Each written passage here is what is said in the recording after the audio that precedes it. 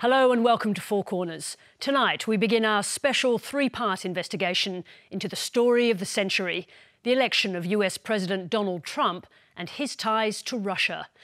Since his inauguration, President Trump has been caught up in a rolling series of allegations. More than a year ago, Special Prosecutor Robert Mueller was appointed to investigate Russian efforts to interfere in the 2016 election and whether Trump or his campaign officials helped them. Also under investigation are Trump's business links with Russia, testing allegations that his deal-making has exposed him to compromise. Over the next few weeks, you'll meet the characters at the centre of this extraordinary saga. We begin by following the spies and the money trail.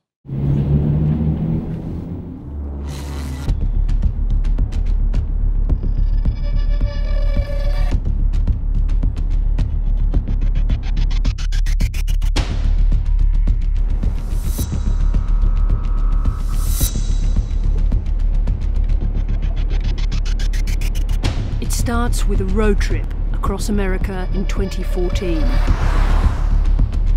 Before the US presidential campaign was underway, before Donald Trump was a serious candidate, two Russian spies were crisscrossing the country, gathering intelligence on the US political system, looking for and finding vulnerabilities.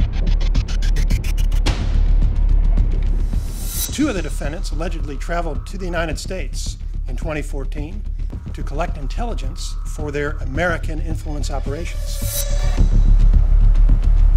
Initially and traditionally, these kinds of operations are very innocent in their overt behavior and appearance.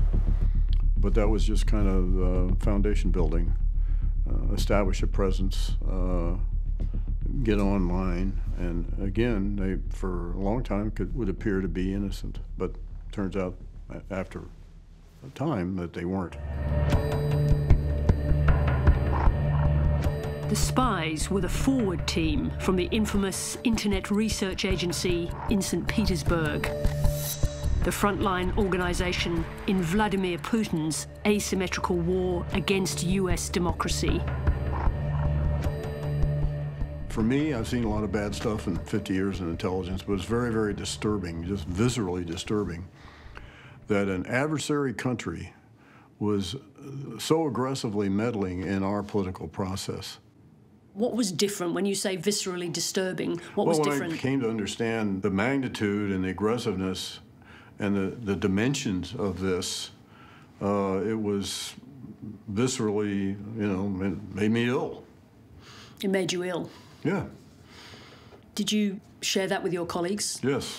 I think it affected all of us that way.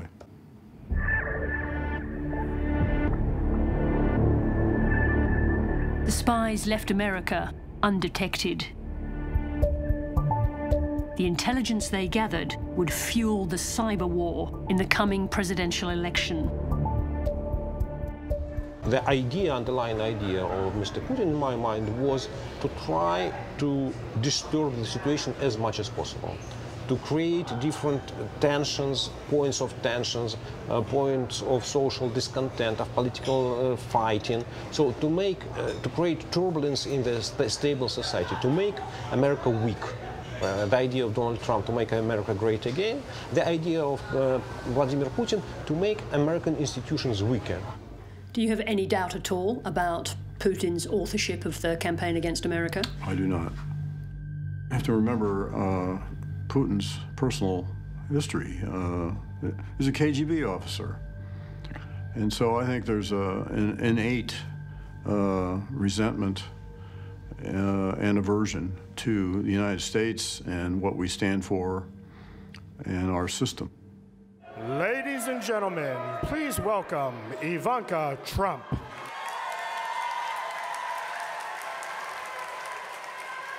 Welcome, everybody. Today, I have the honor of introducing a man who needs no introduction. His legend has been built, and his accomplishments are too many to name. That man is my father.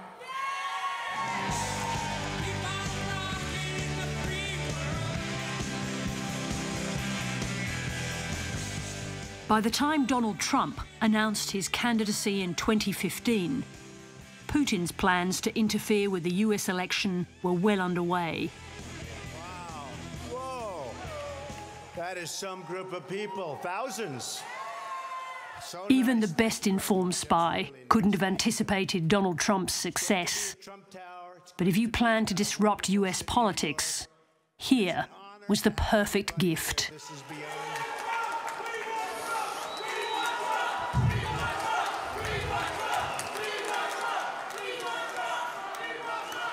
Well, you need somebody, because politicians are all talk, no action. The Russians are famous for interfering in elections, theirs and other people's.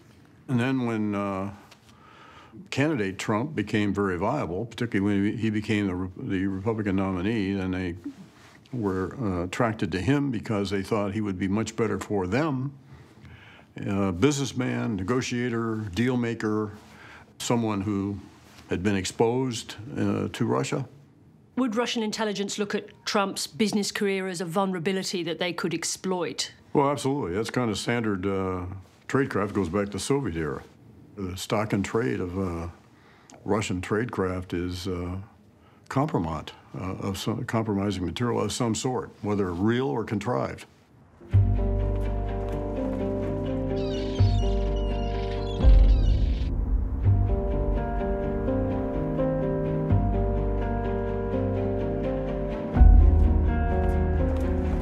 I've arrived in Washington to find it in the grip of a sort of madness.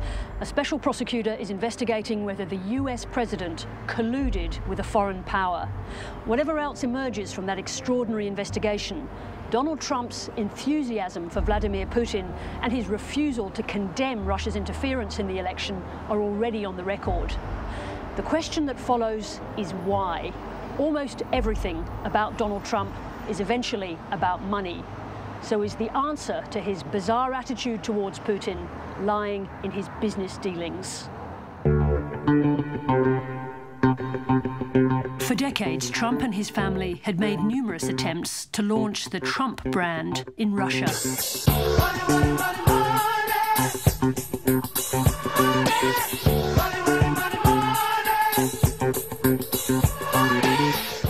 I spent quite a bit of time in Moscow looking at deals. I've looked at everything from resort to hotel. Russia wanted it, Moscow wanted it. He had always bragged about getting things done in Russia. Do you have a relationship with Vladimir Putin? I do have a relationship, and I can tell you that he's very interested in what we're doing here today. He bragged on a number of occasions of being close to Putin when he wasn't, of having access to Putin when he didn't. I suspect during most of that time, people in the Kremlin were filling up small glasses of vodka, clinking it with each other, and laughing at Donald Trump's expense because I think they saw him as something of a clown.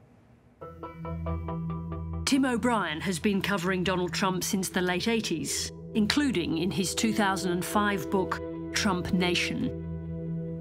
I spent a lot of time with him. We traveled around the country on his jet. I was in all of his homes with him. He and Melania and I went to Palm Beach. When the book came out, he didn't cotton to it. He didn't feel very good about it, and he ultimately sued me for defamation. I think it's the biggest libel lawsuit in U.S. history. He sued me for $5 billion. Hi, Mom. Trump lost. It was injudicious because he was suing me for financial portions of the book, which in the litigation opened him up to discovery around his finances and his banking records and his business history. So we got his tax returns, et cetera, et cetera, et cetera. Is he truthful? No, he's a serial liar. Donald Trump is almost a congenital liar. He can't help himself, in part because he's always creating his own reality. He wants the world to believe he is a certain person, and he'll tell any fable or make up any fact to get there. My name's Donald Trump, and I'm the largest real estate developer in New York. I own buildings all over the place, model agencies, the Miss Universe pageant, jetliners, golf courses, casinos, and private resorts like Mar-a-Lago. I saw Trump becoming a pop culture phenomena through just sheer promotion and the willing to put his name on anything that didn't move, and a relentless line of promotion about his products. He became the best-known billionaire on the earth. And I worked it all out. Donald Trump's longtime associate and sometime advisor, Roger Stone, says Trump's capacity for self-promotion made him irresistible to many. He lived a flashy, New York, my way lifestyle that I think many people who are aspiring saw not as gaudy or garish, but as, yeah. Like if I was wealthy, that's how I'd want to live. The planes, the Spanish-style mansion, the skyscraper with the extraordinary views of Manhattan, the beautiful wife. But Trump's business career has known extravagant success and failure. In the early 1990s, his business empire came close to collapse. You handle it, Matt. He bought an airline, he bought a major hotel, he bought a football team, he expanded his casinos beyond both his ability and the size of the market he was in.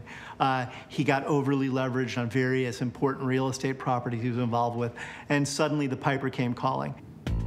Remember the 80s, the yuppies, the buyouts, the junk bonds, and especially the Donald. The man who was the darling of the 80s is seen in the 90s as a man in trouble, and he knows it. Trump found himself on the financial precipice. He had guaranteed personally almost $900 million in loans. He owed some of the biggest banks in the U.S. about $3.6 billion, and he couldn't pay back any of it.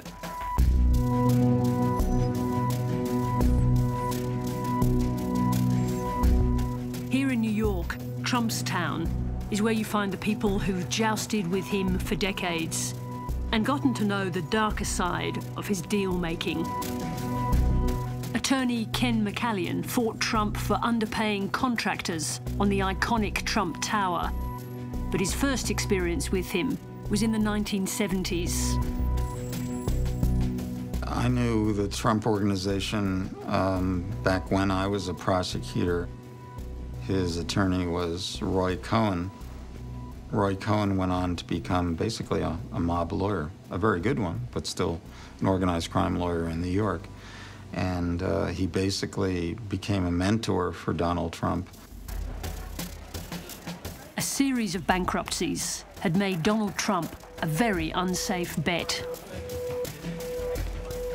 When he had about 4 bankruptcies, particularly of the New Jersey casinos, a lot of the traditional sources of cash, of investment monies, namely U.S. banks, didn't want anything to do with the Trump Organization, with Trump at that particular point. Not for the first time in his checkered career, Trump got lucky. A new source of revenue was flowing into the international real estate market from Russia. After the collapse of the Soviet Union, billions of dollars left Russia. We see this incredible capital flight happening at this time, and money is going into across the globe, but really a lot of it goes into international capitals, into real estate. All the Trump projects were largely financed, predominantly financed, well over 50%, with Russian and former Soviet Union financial and money cash sources. Donald Trump Jr. famously said most of the family's assets come in from Russia. I think what he's actually talking about are condominium sales. He's talking about units in these various Trump properties that change hands. And it's important to remember that Hong Kong, London, and New York, all in the real estate communities, are the center of a lot of this loose money. Some of it's dirty, undoubtedly. Some of it's being laundered, undoubtedly. Do we know whether any of that laundered money ended up in Trump properties? Well, I think the biggest example of this, and I think it's one of the most troubling, is a project that used to be known as the Trump Soho in Lower Manhattan that is alleged in court papers to have been a conduit for money being laundered from Eastern Europe and through people who had organized crime backgrounds and people that Trump himself knew to have organized crime backgrounds. And I know he knew because we asked him about it in a deposition in our litigation. So you wanna be the next big thing?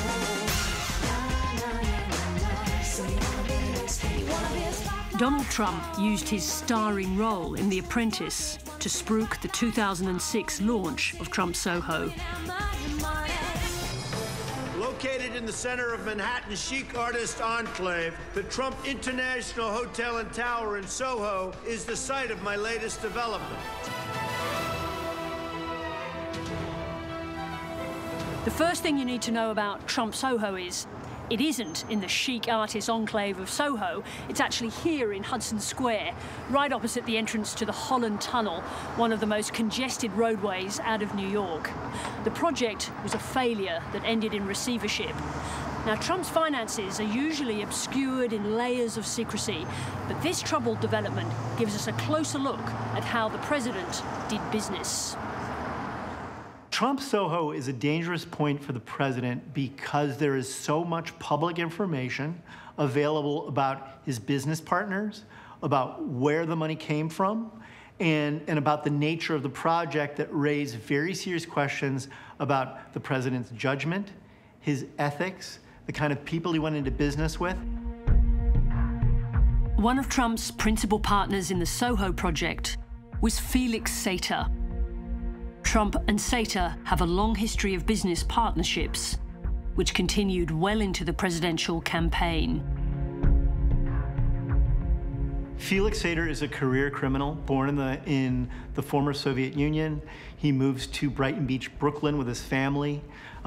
He ultimately becomes a world-class scammer and an assault artist. He goes to jail after sticking a broken margarita glass into the face of someone in a bar with whom he had a disagreement. He gets out of jail and he ends up in a what we would call in the United States a boiler room operation. It's an investing scam that targets vulnerable or ignorant people.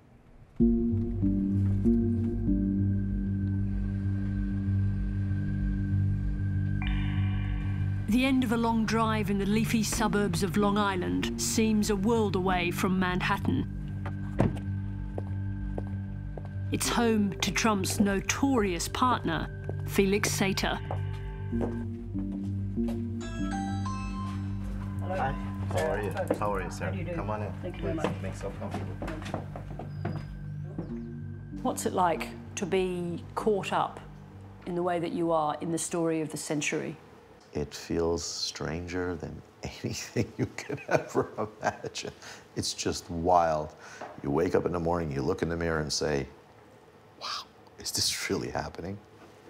Sater and his relationship with Trump are central to the allegations of Russian money laundering in Trump real estate. The narrative that's being pushed around right now, that real estate is a way to launder money, possibly, but so is art, yachts, planes, cars. Will we shut down all this commerce? Because certain people who do have dirty money and do launder it do sometimes use those avenues to launder them. We try to sell a product.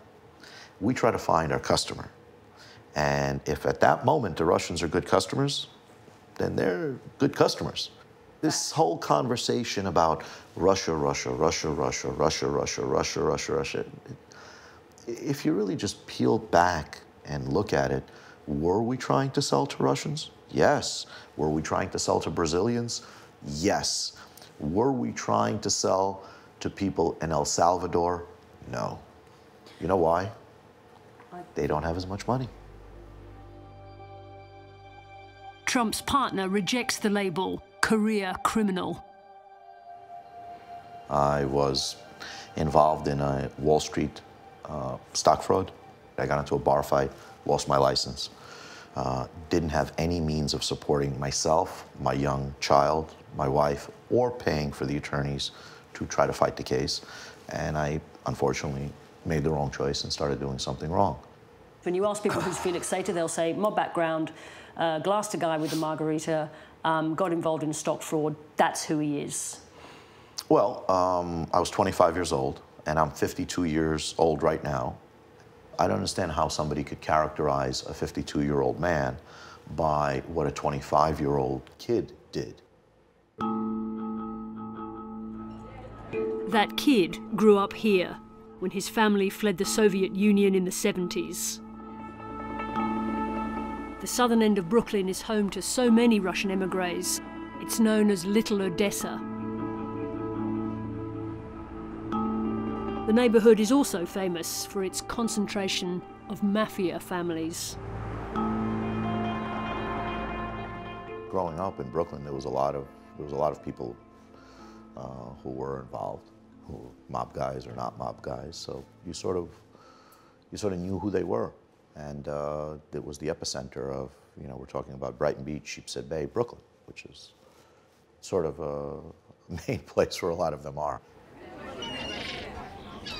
He might have grown up here amongst the mafia and the Russian mob, but after his run-ins with the law, he secretly turned against the gangsters. Investigations in the American media recently revealed that Sater led an extraordinary double life for 2 decades as an asset for US intelligence and the FBI. I'm trying to tick through in my head your potential enemies. Al-Qaeda, Cosa Nostra, Russian mob, Russian criminals, North Koreans. In 20 years, I think I've done a variety of many, many different things with the US government, both with DIA, CIA, FBI, Secret Service. We laughed at the concept of it. Like me, you may find this plot twist hard to believe. He's a Russian gangster. But he's not the Russian gangster.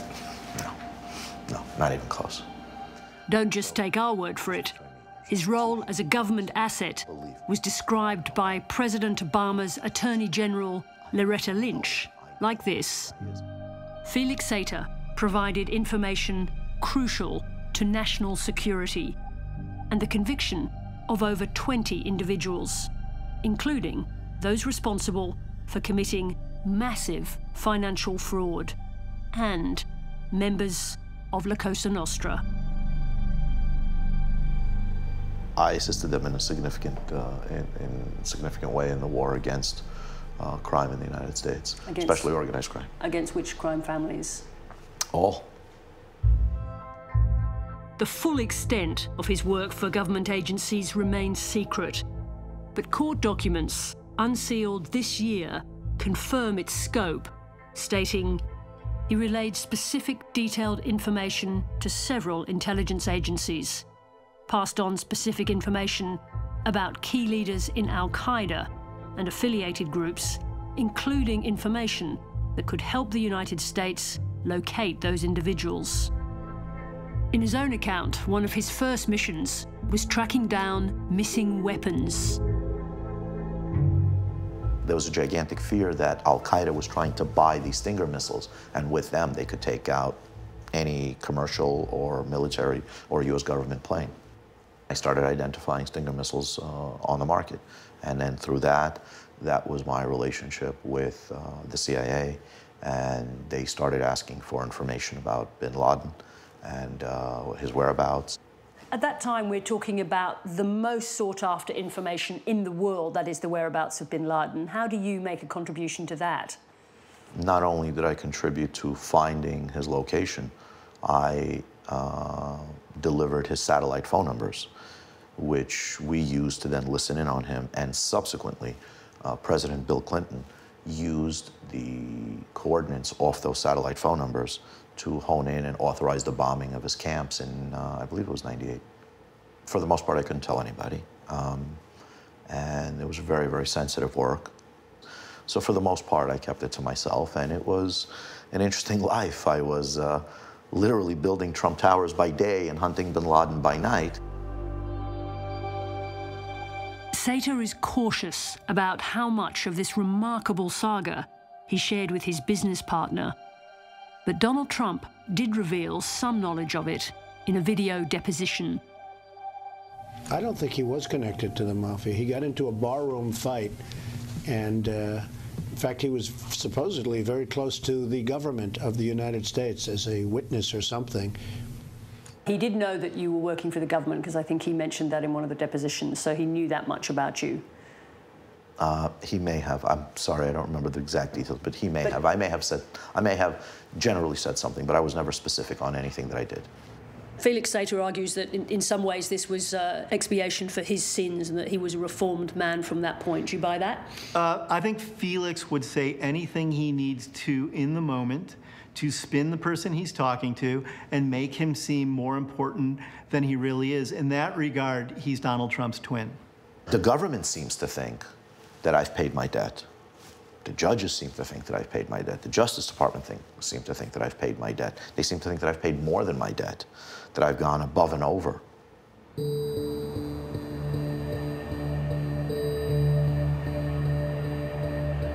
Felix Sater first ventured into the New York real estate business in 2000. He joined a property development company called Bayrock and set up offices in Trump Tower, 2 floors below Donald Trump. Once we were there, I decided to stop and knock on his door and tell him that we should start doing business together. And how did he respond? He laughed, because I walked in and told him I'm going to be the biggest developer in New York City, and you should get in early now, while, before it's too late. And he laughed and introduced me to some other members of the staff. Felix and his other partners at Bayrock end up going out of the town with Donald Trump Jr. and Ivanka. Felix ends up escorting Donald Trump Jr. and Ivanka around Moscow as the Trumps look for potential deals there. Why Moscow? What's the appeal of Moscow? Oh, like any other capital, wealthy place with people who can afford to buy units at a very good price, and we could make money and have a beautiful building. Sater's timing was good. He arrived with Russian connections exactly when Donald Trump was targeting Russian customers for his US real estate ventures. They had very close Russian connections through Sater, through Sater's partners in Bayrock. It not only, a lot of the Russian, when I say Russian, former Soviet Union money, went not only in buying some apartments and units in Trump Soho, but also went to the, directly into the organization itself. Over the years, we know with Trump Soho, they marketed directly to the Russian consumers from post-Soviet states that had a lot of cash on hand. They provided a means to circumvent traditional banks, because these are consumers who don't need mortgages, who don't need to go through bank checks. They show up with a lot of cash, millions of dollars, and they purchase the unit. There was a very sophisticated program of marketing to Russians. Obviously, there's a lot of money in the... Not true. Not true. Brochures are pretty posh. They're very posh, but we were just as sophisticated about marketing to South America. They end up pursuing 3 deals together. A real estate project in Phoenix that fails, a project in Florida that fails, and then ultimately the Trump Soho in Manhattan, which opens to great fanfare, but also ultimately fails. Why did Bayrock keep having so much money pour into it when all the projects it was touching were failing?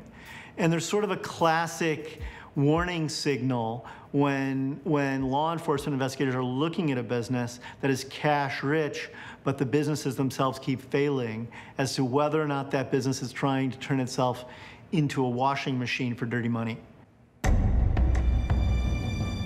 Specific allegations against Bayrock and the Trump Soho project were made by a former executive in the company. Sater and Bayrock's founder, a Soviet-born Kazakh named Tevkif Arif, were both sued. Felix Sater's own partner, a man named Jody Chris, whom I've interviewed, who also sued Sater, has alleged in court filings that, in fact, that's what Bayrock was.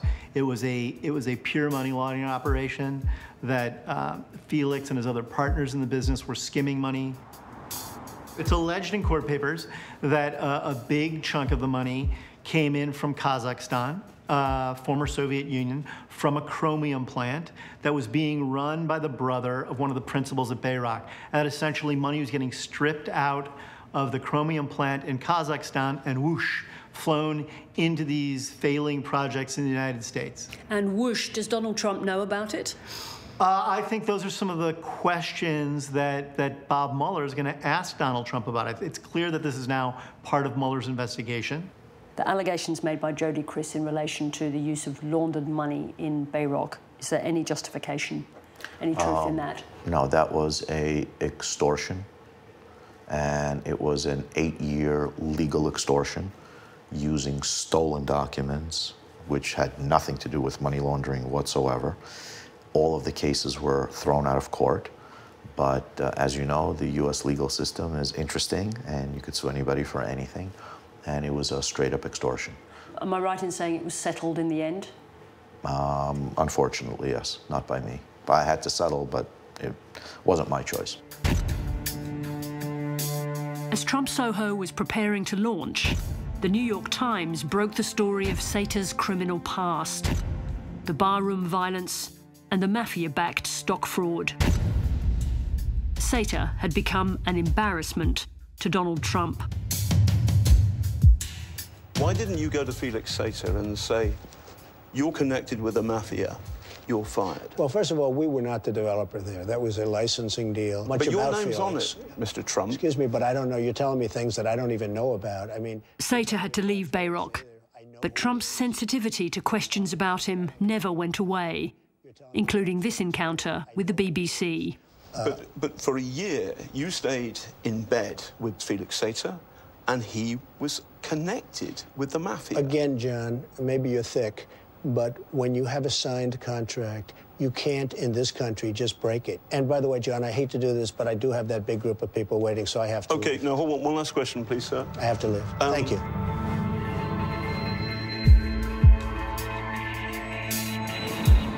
After 2 years in Moscow, Sater was back at Trump Tower, this time working directly for Donald Trump, with an office and a Trump Organization business card. I stepped up to say hello to Mr. Trump, and he asked me to come on board and made me a senior advisor. Despite their renewed partnership, Donald Trump continued to deny knowing Felix Sater. In 2013, investors who'd lost money in Trump's Florida project took Trump to court. Their lawyers wanted to know about his relationship with Felix Sater. I do. About how many times have you conversed with Mr. Sater? Over the years? Over the years, if you could estimate. Not many. Not many? If he were sitting in the room right now, I really wouldn't know what he looked like. Okay. Why does Donald Trump say at certain points in his career that he doesn't know you when he does? You should ask him. Sure, but there are certain times when you've gone a little bit further, which is to acknowledge that it has been somewhat painful for you, for him to do that. Yes. So it does cause you discomfort. No, it's uncomfortable. I agree with you.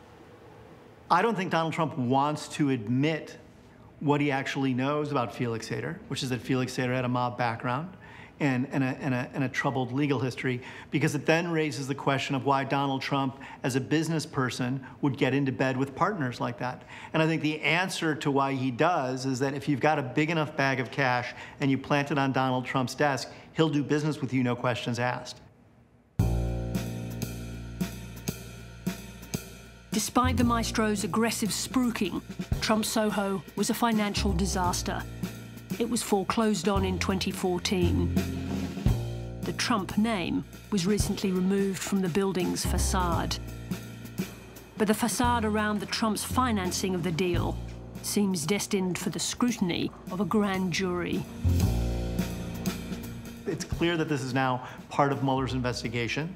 I think the reason behind that is there's a clear issue as to whether or not Donald Trump had financial quid pro quos where in his business past he did favors or had relationships for people that were tied into foreign powers who might benefit from Trump making policy changes, like, for example, lifting economic sanctions once he became president. The failure of Trump Soho and the exposure of Felix Sater's past criminal activities were not enough for Trump to sever his connections. Like Forrest Gump, Felix Sater keeps popping up in all these strange ways in different places of Trumplandia, including until very recently. Mr. Cohen, why do you think they raided your office in the hotel room? Have you talked to Mr. Trump? Trump's personal lawyer, Michael Cohen, is a pivotal player in Trumpland. Michael Cohen and Felix Sater are childhood friends. He was a teenager, you know, he was a good guy, and I don't know, it was like every one of my other friends. We were all pretty aggressive and ambitious. Cohen is not the smoothest political operator you've ever met, and he has a fondness for organized crime metaphors and sounding like a thug, and he likes to threaten people. In 2015, when Donald Trump was a candidate for president, Trump, Sater and Cohen were working together on a plan to build a Trump Tower in Moscow. Putin hates us. He hates Obama. Doesn't hate us. I think he'd like me. I'd get along great with him, I think. Want to know the truth? This is October of 2015. The debates are beginning. It's the run-up to the primary. Everybody has been baffled at this point, or many people in the press have been baffled by why Donald Trump keeps saying nice things about Vladimir Putin. He's a repressive dictator. What is this strange infatuation that Trump has for Putin? Nobody could figure it out, but it is worth knowing, which nobody did at the time, that Trump was trying to do a business deal in Russia, and you needed Putin's approval. So how enthusiastic was Donald Trump about the project? You'll have to ask Donald Trump, because I didn't speak to him about it directly. But you must have got a read from Michael Cohen, otherwise you wouldn't put your reputation on the line to start picking up the phone and making the calls if you didn't think you had his buy-in. Oh, I knew I had the buy-in. I spoke to Michael, he said, let's go. That was it, that's all it takes. We do know that Trump, as a candidate, signed a letter of intent on the Moscow project, indicating he had knowledge there was something that was going to be done in Moscow. He had knowledge of who the people on his side of the deal were. Sater and Cohen's emails about the Moscow proposal are freighted with excitement. Dear Michael, please have Mr. Trump countersigned, signed, and sent back. Let's make this happen and build a Trump Moscow, and possibly fix relations between the two countries. That should be Putin's message as well, and we will help make him agree on that message. Sincerely, Felix Sater. Trump's previous attempts to build in Moscow had failed. Because of the campaign, obviously he was very well known worldwide, and I thought that would put it over the top. In November, Sater emailed Cohen, Michael, buddy, our boy can become president of the USA, and we can engineer it. I will get all of Putin's team to buy in on this. Needed support and approval in Russia by the mayor as well as all the way up to Vladimir Putin. So there was a important component of needing to get his buy-in to get this building built and financed, because it had to be financed by local Russian banks. Sater's most audacious move was to propose a joint event in Moscow with Putin and Trump during the campaign. We were hoping that he would go for the ribbon cutting of the project, and we would try to get both him and Putin on stage for the ribbon cutting, which, you know, we hoped that, yes, they would go off and start negotiating peace in our time.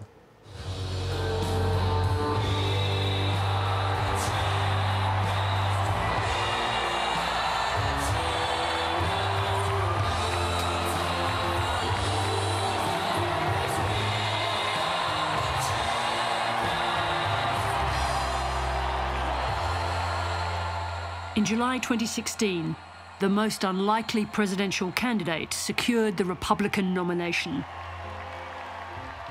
As his links with Russia became a controversial topic of the campaign, the prospect of a business deal with Putin evaporated. But zero, I mean, I will tell you right now, zero, I have nothing to do with Russia.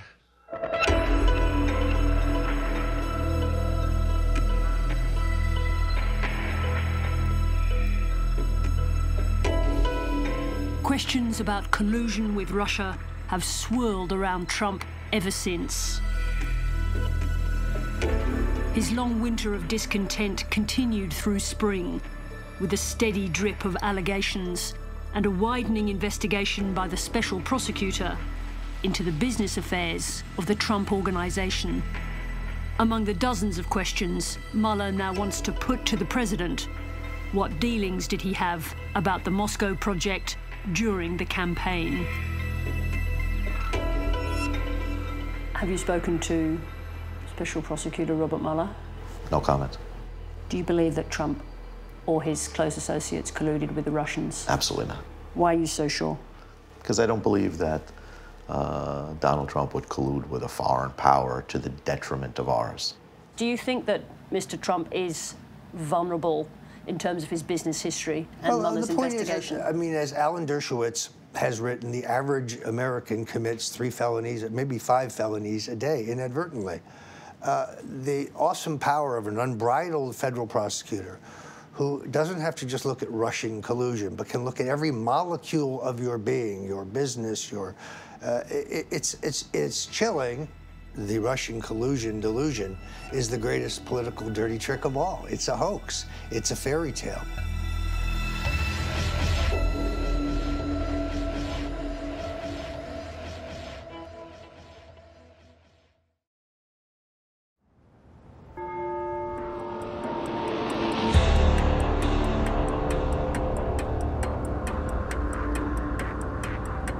The Russians clearly were interested in penetrating the Trump campaign. I really heard a different person. It was not George anymore. It was scared to death. I think Vladimir Putin realizes he could inject this virus into our political system and set us fighting against each other. It's similar to the Salem witch trials many centuries ago. In every way, it's a witch hunt.